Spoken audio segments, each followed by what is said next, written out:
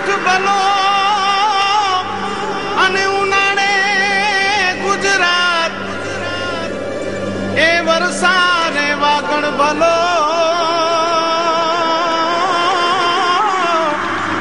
એ પાછો કચ્છનો બારે માસ। નમસ્કાર દર્શક મિત્રો, મા આશાપુરા ન્યૂઝ ચેનલમાં આપનું હાર્દિક સ્વાગત છે। હું રિંકલ પરમાર। તો જોઈએ આજના સ્થાનિક સમાચાર। ભુજમાં આવેલ બે મોટા તળાવમાં પ્રાગસર તળાવનું અસ્તિત્વ જોખમમાં છે। તેનું મુખ્ય કારણ તળાવમાં પ્લોટ, પોલીસ ગ્રાઉન્ડ અને કાટમાળ, જેના કારણે ભરાયેલા પાણીના ખાડામાં બાળકોએ જીવ ખોયા છે। ભુજમાં રાજાશાહી સમયમાં કુલ 42 નાના મોટા તળાવ પ્રજાની જરૂરિયાત પ્રમાણે બનાવવામાં આવ્યા હતા, પરંતુ જેમ જંગલોના નાશ થઈ ગયા તેમ આવા તળાવોના પણ નામો નિશાન મટી ગયા છે। એક હમીરસર અને દેસલસર રહી ગયા।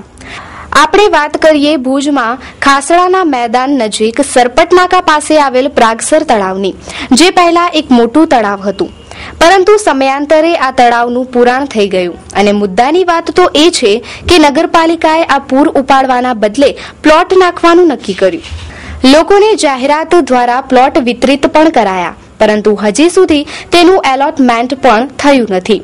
30 વર્ષથી આ પ્લોટ ધારકોની લડત ચાલુ છે। તો સાંભળીએ એવા જ એક પ્લોટ ધારકને। મારું નામ છે મુગલ બાપભાઈ બુઢાભાઈ। શું સમસ્યા લઈને આજે આવ્યા છો? અને અમારે પ્લોટ ધારકો છે અને પ્લોટ ધારક માટે આવ્યા છીએ। શું રજૂઆત કરી અને શું ત્યાંથી જવાબ આપ્યો? અમે છેલ્લા 35 વર્ષથી આ પ્લોટો માટે અમે દોડીએ છીએ, છતાં હમણાં અમારું કાંઈ થતું નથી। આજે અમે એના માટે નગરપાલિકા અમને સંમતિપત્ર માટે બોલાવે છે કે તમે પૈસા લેવા છે કે તમને પ્લોટ લેવા છે, એટલે અમે કોઈ પ્લોટ લેવા માંગીએ છીએ। કઈ જગ્યાએ પ્લોટ આવેલા જે જગ્યા મળશે અમે જંત્રીના ભાવે બજાર ભાવ મળશે તે અમે લેવા તૈયાર છીએ। પ્રાગસર તળાવના અમને જે જગ્યાએ અમને પ્લોટ આપશે તે અમને પ્લોટ લેવા તૈયાર છીએ। ભુજમાં આવેલ ભૂકંપમાં કોટની અંદર ખસેડાયેલો કાટમાળ આ તળાવમાં નાખવામાં આવે અને થોડું ઘણું બચેલું આ તળાવ પણ પુરાઈ ગયું। આ પુરાણને કારણે એક બાજુ સર્જાયેલા ખાડામાં વરસાદનું પાણી ભરાવા લાગ્યું અને આ ખાડો ગંદકી અને નાના ભૂલકાઓના મૃત્યુનું કારણ પણ બનવા લાગ્યું। આ અગાઉ પણ આ ખાડા અને તળાવ અંગે અનેકવાર સમાચારો આપવા છતાં નગરપાલિકા અને ભુજના નાગરિકોના પેટનું પાણી હલતું નથી। ભંગાર વીણનારા નાના 2 બાળકો પણ આ પાણી ભરેલા ખાડાનો ભોગ બની ગયા છે। તો સાંભળીએ એક પીડિત પિતાને। ઉમરભાઈ જતી હું દાટી નાખ્યો છે અને એ તળાવ બનાવે છે। આ જો જે છે ને છોકરાનું ગ્રાઉન્ડ છે નેચરાવાનું, હવે ઈ ક્રિકેટ ગ્રાઉન્ડ છે, ઈ 4-5 વર્ષથી પહેલા લઈ લીધું ભૂકંપથી પછી, અને અત્યારે 5 વર્ષથી પહેલા અહીંયા પાણી ભરાઈ ગયું હતું। એમાં એક મારી છોકરી ને એક મારી ભાણેજી, ઈ બે બુડી, એનાથી એક ઠકરાઈ છોકરો પણ દરબાર અંદર ધંભા કરીને આલો હતો, ઈ બુડી ગયો હતો। હવે ઈ અમે અરજી કર્યું કે ભાઈ આ તમે દાટી નાખો। ઈ રાજકારણી આવ્યા અમારા પાસે, આ ખાલી જલાસો દઈ ગયા કે હા અમે દાટી નાખશું। અત્યારે 5 વર્ષ થઈ ગયા, દાટી નથી। એના ઉપર બીજા દબાણ કરે, એ પૈસા આપે એને, અને હવે આ જે સારી જગ્યા પડી હોય એ તો એને પૈસા આપવાના નથી, એટલે એ ખાડા કરીને પોતાનું મેળ કરે। તમને યાદ આવે છે પ્રાગસર તળાવ? હા યાદ આવે છે, અમે તો અહીંયા માલ ચારતા હતા ને, ઘણા તળાવ છે, એટલે શું છે કે આ તળાવ જે દાટાય નહીં અને માલ અત્યારે ઘઉંની આપણે કહીએ છીએ કે ઘઉં બચાવ, બરોબર છે। અત્યારે ભુજમાં ગાયો રખડે છે બધી બાજારમાં, કોઈક પાણી પીરાવે છે, કોઈક નથી પીરાતો, ને એ તળાવ હોય તો તળાવ ઉપર હાલી ન જાય। અત્યારે આ પાણી પીવા આવે છે ગાયો। અત્યારે મારી છોકરીઓ ગયો એમાં મને દુઃખ થાય છે। હવે કોઈકની એક છોકરીઓ કે એક છોકરો એનું જાતો હોય, પછી એમ તો વાસદારી તો કોઈ હોય નહીં, એને કેટલું દુઃખ થાય। અને અહીંયા ગ્રાઉન્ડ છે, અત્યારે લગભગ ઓછામાં ઓછા 500-600 છોકરા રમે છે। માટી કાઢીને બરોબર નાખાવી છે મેચના ક્રિકેટના ગ્રાઉન્ડમાં। આ માટી કાઢી અને આ મેચનું જે ગ્રાઉન્ડ છે આ બાજુ પોલીસ અત્યારે ગ્રાઉન્ડ બનાવે છે, પેલા પોલીસ ક્વાર્ટર હતા જૂનામાં, હવે એમાં એ મેચ ગ્રાઉન્ડ બનાવી નાખે છે, જેનું જવાબદાર પોલીસ તંત્ર પણ છે, કારણ કે તંત્ર દ્વારા દબાણ પ્લોટમાં પણ કરાવવાની માહિતી વહેતી થઈ છે। તો પાલિકાએ આ ખાડાને પૂરી તળાવનું મેદાન કરી નાખવું જોઈએ અથવા ખાણેતરું કરી ફરી તળાવનું રૂપ આપવું જોઈએ। તો સાંભળીએ સ્થાનિકને। મારું નામ સાજિદ।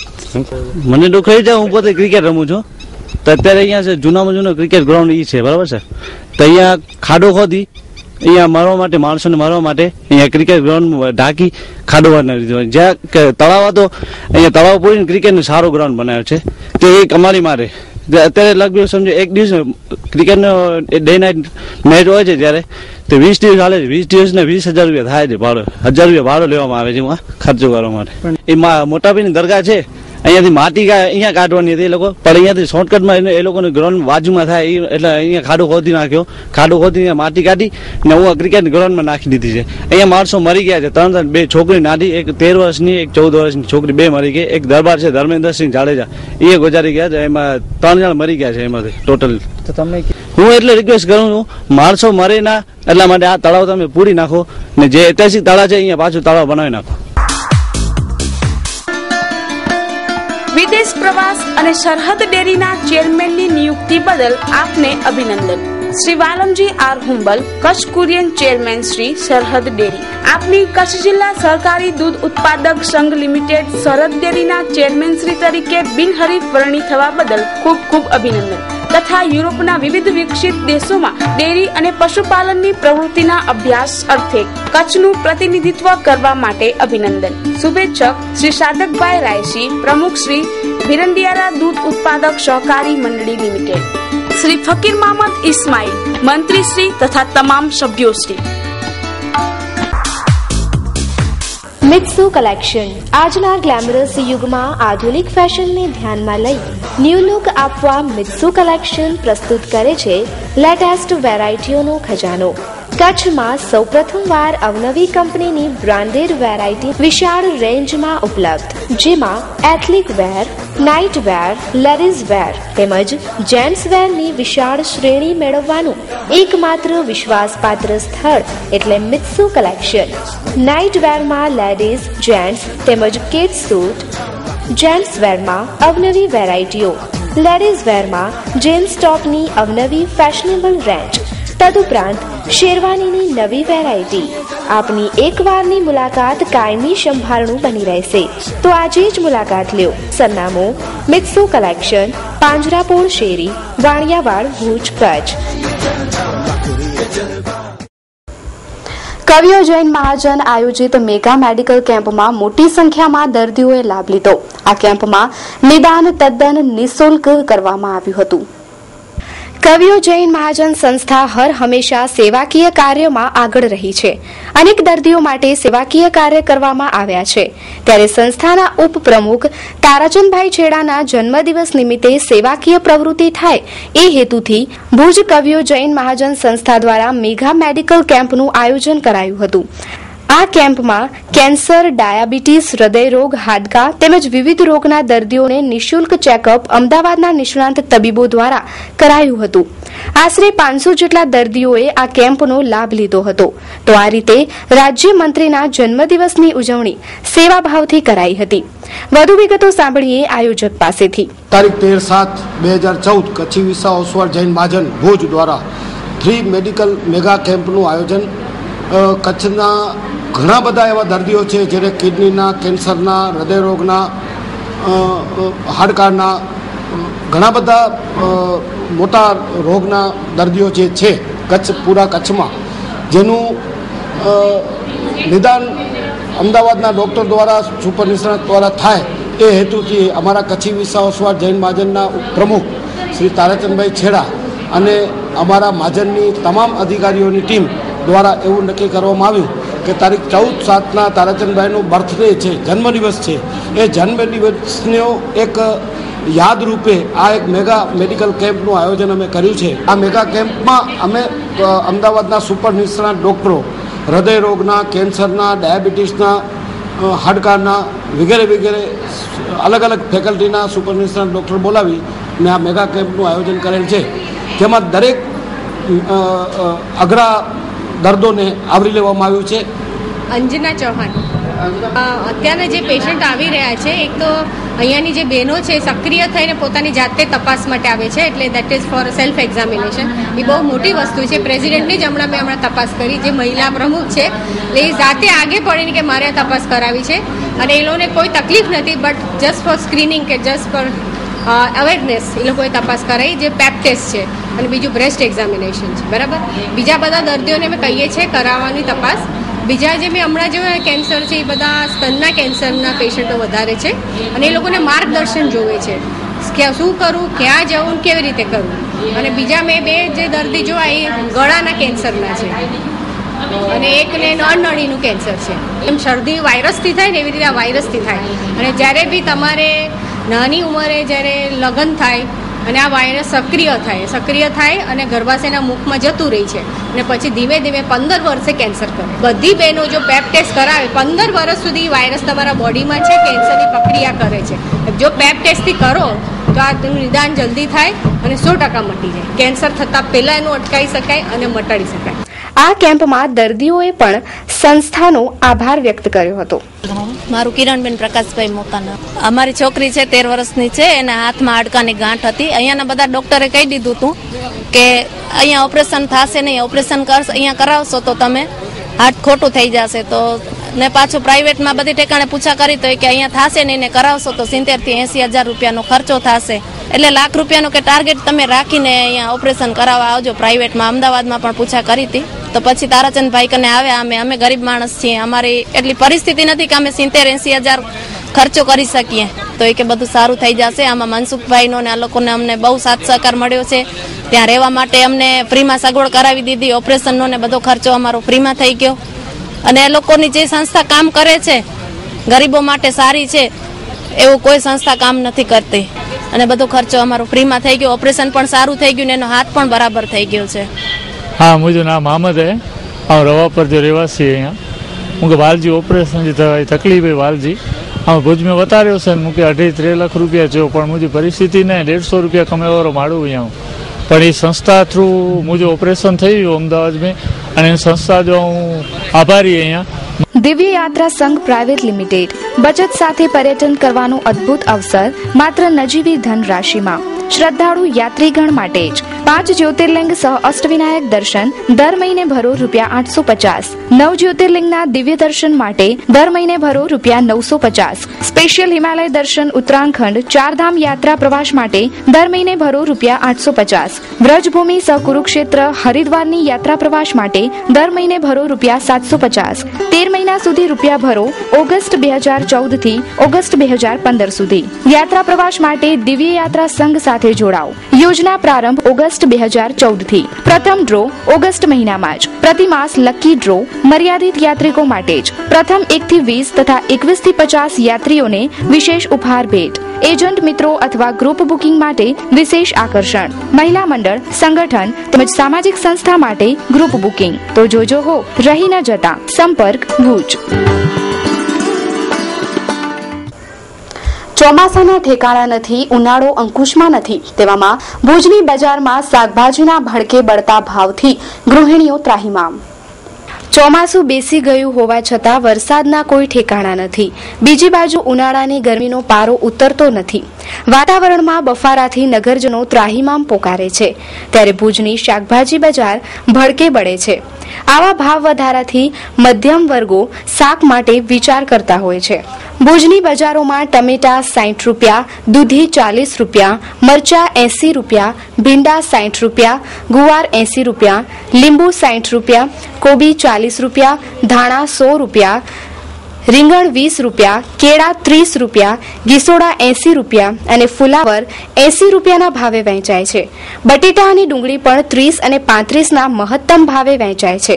ત્યારે ગૃહિણીઓ આ ભાવ વધારાથી ત્રસ્ત થઈ ગઈ છે. ત્યારે આ ભાવ વધારો શાના કારણે છે એ સમજાતું નથી. ખેંચાયેલા વરસાદને કારણે, સ્થાનિક શાકભાજીની નિકાસને કારણે કે પછી આ ભાવ વધારો એ કૃત્રિમ ભાવ વધારો છે એ સમજાતું જ નથી. મારું નામ સતાર છે. ભાવ અત્યારે પહેલે 30 ને 20 રૂપિયા હતા, આવી લાયક 60 ને 80 રૂપિયા ભાવ બોલાવે છે. ડુંગળી પહેલા 15-10 રૂપિયા હતી, આવી લાયક 25 રૂપિયા થઈ ગઈ છે. અત્યારે 60-80 રૂપિયા છે. પેલા 20-30. અસર પડી ગઈ ગ્રાહકમાં, જામ પડી ગઈ. ગ્રાહકમાં પહેલા 10%, 5% થઈ ગયા છે. ભાવ આમાં વાસત પડ્યો ને એટલે પહેલે હતા 10 ને 15 હતા, હવે 40 રૂપિયા થઈ ગયા છે.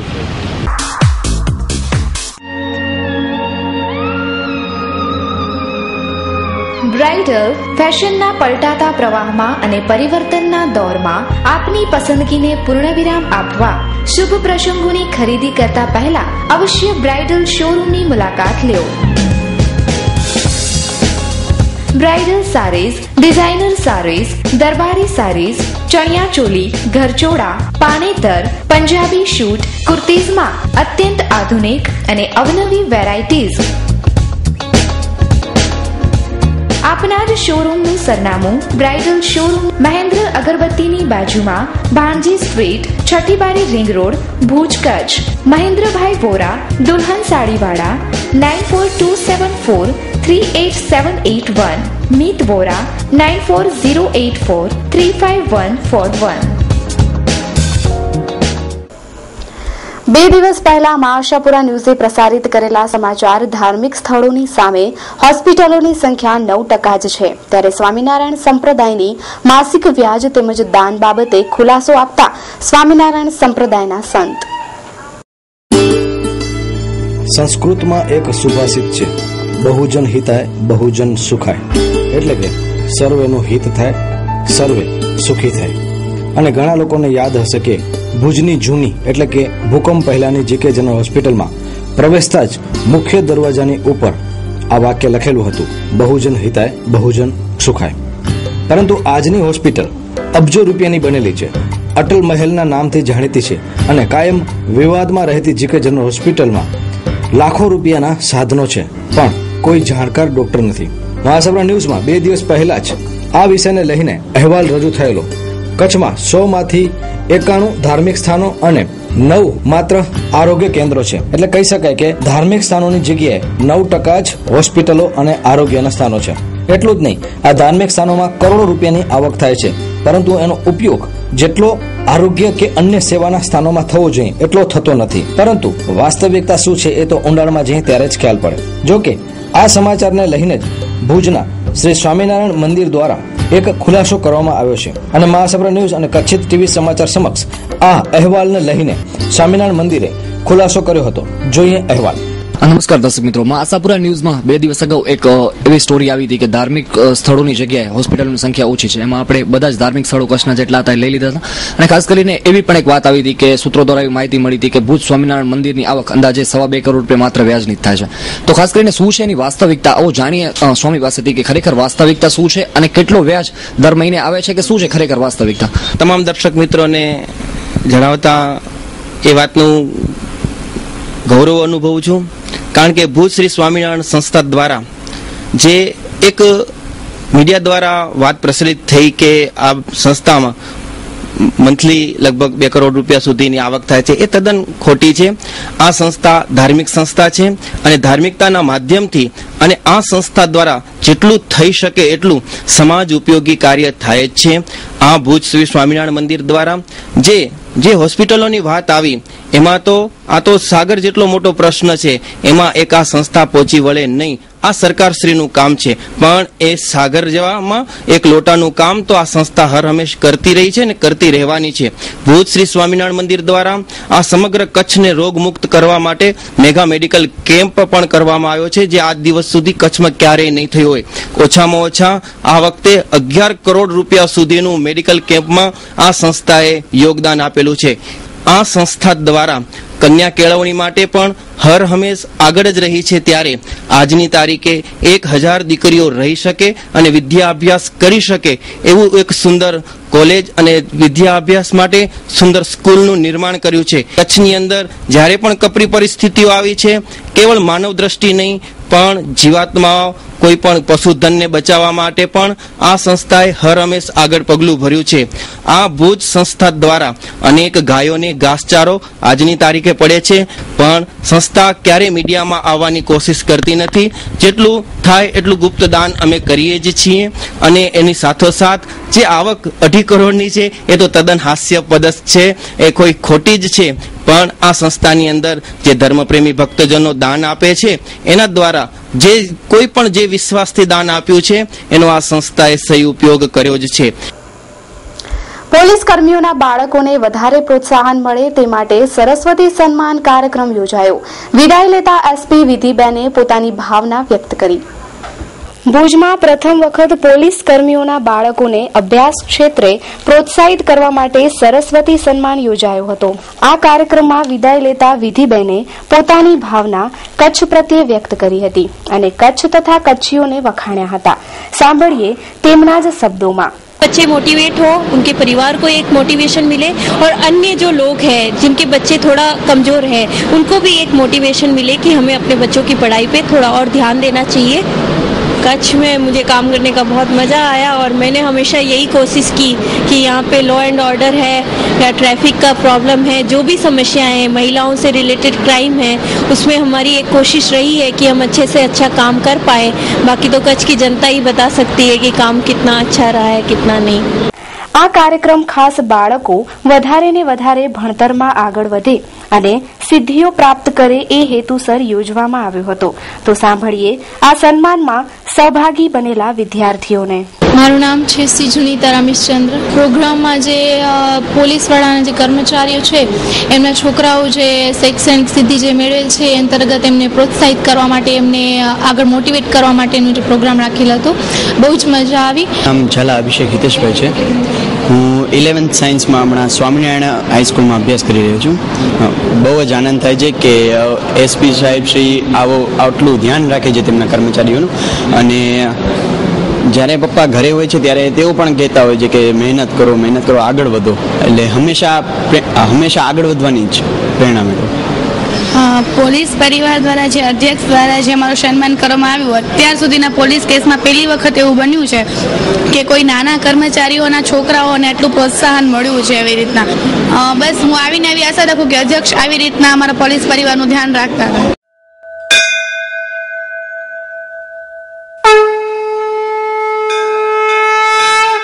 શ્રી વિઘ્નેશ્વરાય નમઃ દિવ્ય યાત્રા સંઘ પ્રાઇવેટ લિમિટેડ વિવિધ યાત્રા પ્રવાસ ઓગસ્ટ થી ઓક્ટોબર. ગંગા સ્નાન, હરિદ્વાર, તપોભૂમિ ઋષિકેશ સાથે 7 દિવસના 2850 રૂપિયા. વ્રજભૂમિ દર્શન, મથુરા, વૃંદાવન, અક્ષરધામ 9 દિવસના 6900. શિવ મહાપુરાણ તથા જ્ઞાન યજ્ઞ તીર્થભૂમિ હરિદ્વાર મધ્યે 12 દિવસના 8400. બનારસ, અયોધ્યા, કાઠમંડુ શ્રી પશુપતિનાથ નેપાલ 11 થી 12 દિવસના 8400. કાશી, બનારસ, બાબાધામ, વૈજનાથ 2 જ્યોતિર્લિંગ દર્શન સહ નેપાલ 12 દિવસના 11950. દિવ્ય દુનિયાના ભવ્ય દર્શન દિવ્ય યાત્રા સંઘ private limited. Mobile number 9909511090. Landline number 02832 email divyayatrasangh@yahoo.co.in.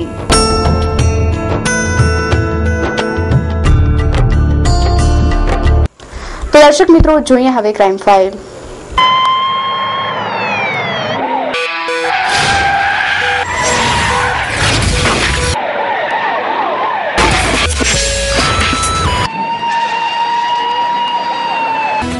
શાળાના બાળકોએ રિસેસ દરમિયાન કરેલો મજાક મસ્તીએ કરુણ સ્વરૂપ ધારણ કર્યું. એક યુવકને સામાન્ય ધક્કો લાગતા બહારથી અન્ય માથાભારે યુવકને બોલાવી છરીના ઘા મરાવ્યા. ભુજના જિલ્લા પંચાયત રોડ પર આવેલ ઓલ્ફ્રેડ હાઈસ્કૂલનું નામ ગુંડાગીરી અને અસામાજિક તત્વો માટે પ્રખ્યાત છે. ત્યારે માત્ર ગુંડાગીરી કરવા માંગતા યુવકો આ શાળામાં એડમિશન લે છે તેવું લોકોનું માનવું છે. એ આ ઘટના પરથી સાબિત થાય છે. આ જ શાળામાં ભણતો જસપાલસિંહ જાડેજા ઉંમર વર્ષ 16 નામનો યુવક રિસેસમાં ક્લાસરૂમની બહાર હતો. ત્યારે જયમીન રાજગોર નામના યુવકને ધક્કો વાગતા બંને વચ્ચે બોલાચાલી થઈ હતી અને જયમીને બહારથી પોતાના માથાભારે તત્વોને બોલાવી અને જસપાલસિંહને છરીના ઘા મારી ઘાયલ કરાવ્યો હતો. ઘાયલ યુવકને ભુજની જીકે જનરલ હોસ્પિટલમાં ખસેડાયો છે. હું રિસેસમાં બહાર નીકળતા છોકરા ભેગા ભટકાણો મને પેલા ગાળાગારી કરીને સામે મેં ગા દીધી એટલે એના ભાઈબંધને બોલાવીને છરી મારી પકડી. ઓલફેડ 10-10:30 ની વચ્ચે જમીન રાજગોર એના 3-4 ભેગા આવ્યા હતા છોકરા, છરી લઈને આવ્યા હાથું. ભુજમાં રખડતા પશુઓને કારણે અનેક ઘટનાઓ ઘટવા પામી છે. તેમાં કૂતરાનો ત્રાસ તો હદ બહાર છે. અનેક શેરીઓમાં રખડતા કૂતરાઓ માણસોને બટકા ભરી ઘાયલ કરે છે. આ ઘટના એવી જ એક કૂતરાના બટકાને કારણે બનવા પામી છે. કૂતરાના અનહદ ત્રાસથી અનેક ફરિયાદો નગરપાલિકાને પણ કરવામાં આવી છે. આવા રખડતા કૂતરાના ત્રાસથી છુટકારો મેળવવા માટે તજજ્ઞો દ્વારા નિવારણના ઉપાયો પણ લેવાયા છે, પરંતુ સમસ્યા તો ઠેરની ઠેર જ છે. દરેક સોસાયટીની શેરીઓમાં 15 થી 20 કૂતરાઓના ઝુંડ આવતા જતા વાહન ચાલકો પાછળ દોડે છે અને અકસ્માત બનવાના કિસ્સા પણ જાણીતા છે. આવો જ એક ભયંકર બનાવ લખપત તાલુકાના નરા ગામે બન્યો છે. અરમાન સુલેમાન મુંજાવર ઉંમર વર્ષ 4 નામનો બાળક રમતો હતો ત્યારે શેરીમાં રખડતા કૂતરાએ તેના મોઢા પર બટકું ભર્યું હતું. આપણે જોઈ શકીએ છીએ કે આવા ભયંકર બટકું ભરનાર કૂતરું કેટલું ભયંકર હશે. જિલ્લાના દરેક ગામોમાં વધતા જતા કૂતરાના ત્રાસ સામે તાત્કાલિક પગલાં ભરવા જરૂરી છે. સુલેમાન અમે કૂતરો કેડી ગયો છે. અમે નરા ગામના છીએ, લખપત તાલુકો છે અમારો. અને બહાર રમતો હતો, આવી કરીને કૂતરો એને કેડી ગયો. અમે પહેલાં ગયા અમે ડેયા પર, અમને નજીક થાય એટલે સરકારી હોસ્પિટલમાં, પછી ત્યાંથી અમે નખત્રાણા આવ્યા અને નખત્રાણાથી 108ની સુવિધા લઈને ભુજ પહોંચ્યા અમે રાતના 12 વાગે ગયા. અને ડૉક્ટર કીધું છે કે કાલે એને ટાંકા લગાડવો પડશે, પછી 1-2 દિવસ રાખશે. અમને અહીંયા કોઈ જાતની તકલીફ નથી. દયાપરના બરંડા ગામના રહેવાસીની બાઇક વચ્ચે ભેંસ આવી જતા બાઇક પલટી ખાઈ. ચાલકને તાત્કાલિક ભુજ લાવાયો, હાલત ગંભીર જણાતા રાજકોટ ખસેડાયો. બરંડા ગામનો કરમશી શ્યામજી માતંક ઉંમર વર્ષ 32 નામનો યુવક દયાપરથી બરંડા બાઇક લઈ ઘરે જતો હતો ત્યારે રસ્તામાં અચાનક ભેંસ આડી આવી ગઈ અને તેની બાઇક સ્લીપ થઈ જતા તે પલટી ખાઈ ગયો હતો. થોડીવાર સુધી ઘસડાયા બાદ બાઇક ચાલકને ઈજાઓ પહોંચી હતી. આ માથાના ભાગે થયેલ ઈજાઓને કારણે તેની ભુજની JK જનરલ હોસ્પિટલમાં લઈ અવાયો, જ્યાં તે કોમામાં સરી પડ્યો હતો અને વધારે સારવાર માટે રાજકોટ લઈ જવાયો છે. મારું નામ સુરેશભાઈ, ભાઈ છે, મોટા બાપુના છોકરા. એટલે દયાપરથી વળતા હતા, રાત્રે લાઇટ હતી ડીમ થોડી ગાડીમાં, એટલે આરામથી આવતા હતા. પછી ભેંસ વચમાં દોડી એટલે પડી ગયા ભેંસમાં. અત્યારે હાલત બહુ ગંભીર છે. ડૉક્ટર તો કહે છે કે લઈ જાઓ રાજકોટ ગયા, અમદાવાદ.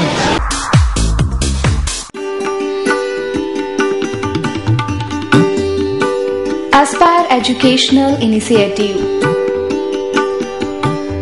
શિક્ષકોની ભણાવવાની પદ્ધતિ તથા ક્લાસરૂમના વાતાવરણને મહત્વ આપતા એસ્પાયર એજ્યુકેશનલ ઇનિશિયેટિવ भुजना प्रथम पर्सनालिटी डेवलपमेंट साथे ना AC क्लासेस। एस्पायर में जुड़ने के बाद मेरा ड्रीम सच होने लगा है। मैं मेरे ड्रीम की ओर बढ़ने लगा हूँ और इधर के टीचर भी बहुत अच्छे हैं और पढ़ाते भी बहुत अच्छे हैं। जेमा अंग्रेजी माध्यम तथा गुजराती माध्यमना 5मा धोरणथी कॉलेज सुधीना विद्यार्थीओना एडमिशन चालू छे। नमस्कार भुज। पहले तो एस्पायर एजुकेशनल इनिशिएटिव की ओर से भुज के सभी नागरिकों को यहाँ पे सेंटर देखने आने का मैं न्योता देता हूँ। हमने ये सेंटर स्पेशली बच्चों की पर्सनालिटी डेवलपमेंट के लिए चालू किया है। सरनामू Aspire educational initiative, Hireshwar complex basement, SBI bank नी सामे, संस्कार नगर, भुज। Mobile number 9909945143। तो दर्शक मित्रों, आ हता અત્યાર સુધીના સમાચાર। ફરી મળીશું નવા સમાચારો સાથે। ત્યાં સુધી રજા આપશો। નમસ્કાર।